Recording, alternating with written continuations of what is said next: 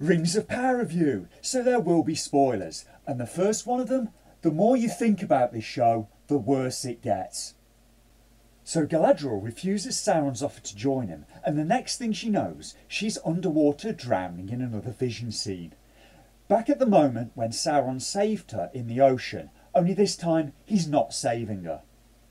She's then fished out of the river by Elrond, and she then almost stabs him. Is there anybody left in this series that she hasn't threatened to stab at this point?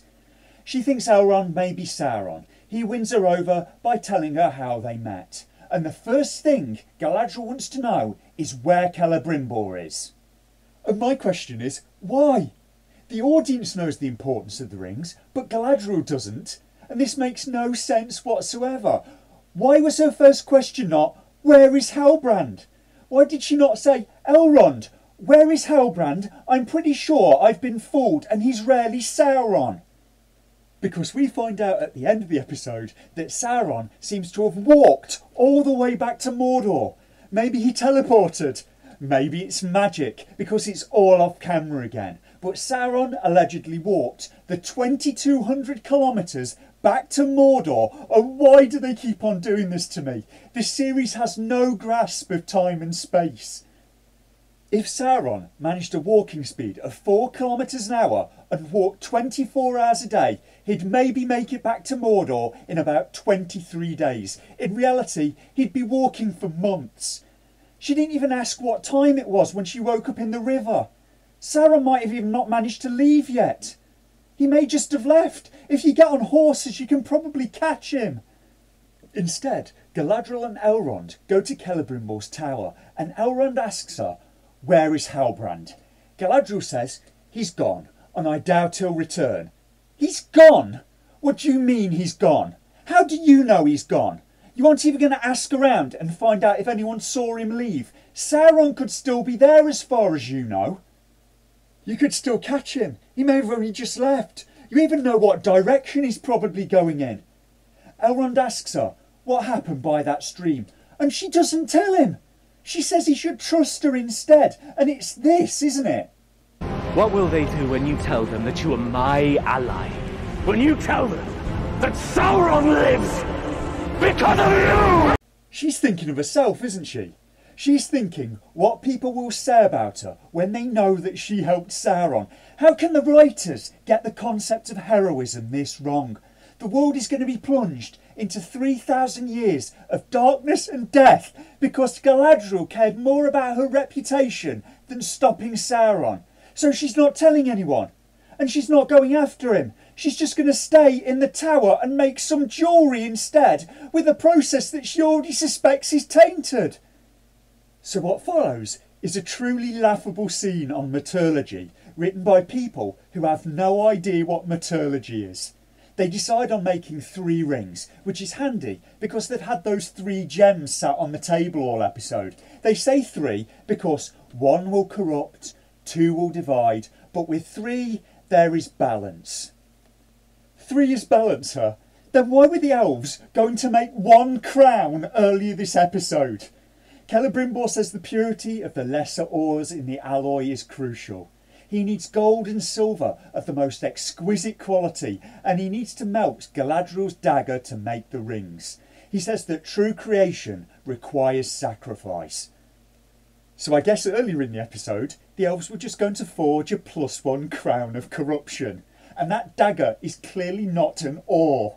An ore is a naturally occurring solid material from which a metal or minerals can be extracted. Ores are not pure. They're an unpurified metal-bearing mineral or rock. Could you not have got a consultant for this part? Somebody that actually knew what the hell they were talking about? Didn't you even do the most scant research? And we just get deeper and deeper into the nonsense, as Celebrimbor says that they need gold and silver of the purest quality, so they have to use Galadriel's dagger. But what precisely would make the gold and silver from the elves' continent purer? Is it just magic again? And then they just take the whole dagger and throw it into a furnace and melt it, and it just so happens the dagger contains the perfect quantities required for the melt. They throw the whole thing in, so even the blade, which logically must be made of steel, right? You can't have the blade made of silver, surely. Silver's pretty soft. You wouldn't get very far making a blade out of pure silver. Maybe it's magic again. The blade has pearls in it. In what way is that pure? You seem to have pearls and steel in your mount. You got what looks like 2 litres of liquid metal from that one small dagger. So then they add the mithril, and then they just throw in the unpurified ore. What, with bits of rock in it? What definition of pure are you using? Writers, you don't know what ore means, do you? For someone who has any knowledge of chemistry or metallurgy, this is painful to watch. And this gets so much worse when you realise that the forging of the rings in the Tolkien literature takes about 100 years. They start in year 1500 of the Second Age. The 3 rings of the elves are made next in 1590, and the 1 ring is made by Sauron in 1600. The elven rings are supposed to be made last, so either the writers have butchered the source material again, or Sauron and the elves made the other 16 rings for the dwarves and men off camera, and at this stage I cannot rule out either of those possibilities. So the elves pour the alloy into moulds to make 3 blocks to make the rings out of, and how the hell did you get 2 gold rings and 1 silver ring from the same pot of molten metal? You could maybe get a golden exterior using acid to remove the other surface metals. For the silver, maybe the elves have electroplating. Maybe it's magic. Maybe it's complete effing nonsense. Meanwhile, Elrond finds the scroll that suggests Halbrand isn't a Southern King after all, so he races to Galadriel. Does he know about Sauron? Then he finds her and they look at some rings, and that's it for the storyline. If he confronts her, it's done off camera. Also in the story, the 3 witches are after Gandalf. They do appear to be evil, but there are 3 of them, so in reality they can't be evil, they must be balanced. Meanwhile, Gandalf is alone, so he must be corrupt. Galadriel told me so. They track down Gandalf, and for no reason whatsoever, one of them impersonates Nori Brandyfoot. In universe, why did she do that? The 3 of them could have just walked up to him. They did that so the writers could give the audience the information that one of them can shapeshift. The witches then hail Gandalf as Lord Sauron, a thing I didn't buy for a second. As the witches try to explain to Gandalf that he's really Sauron, he starts getting unruly, so they knock him out to transport him back to the eastern land of Rhûn. The Harfoots arrive and decide to try and rescue him. They take their eyes off of the women for a moment, and one of them's gone, so they decide to make their move. Nori's mother distracts the remaining 2 witches by making bird calls, while Nori and Sadok go to untie the restrained Gandalf. As they're untying him, Nori's mother finds the real Gandalf in a bush, and the show reveals that Nori and Sadok are instead untying the leader of the witches. And again, in universe, why did the witches do this? They already had Gandalf restrained and unconscious, so they untie him and tie up their own leader in order to trap whoever is watching them. It makes no sense on any level. It was done purely for the shock reveal. Sadok is then hit in the stomach with a throwing knife.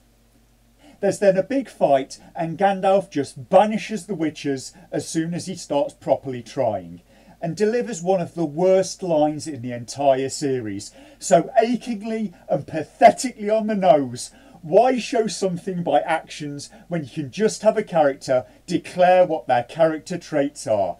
Gandalf banishes the witches and says, "He is not Sauron. He is the other.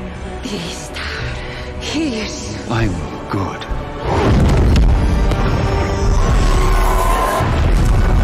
But my God, this show certainly wasn't.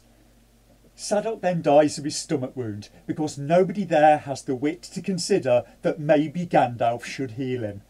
The Harfoots made Gandalf heal an apple tree for fuck's sake, and you're just going to watch Sadok slowly bleed out.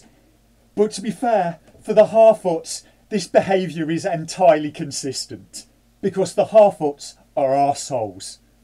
Nobody Not one single one of them suggested that Gandalf should try to heal Sadok, including Sadok.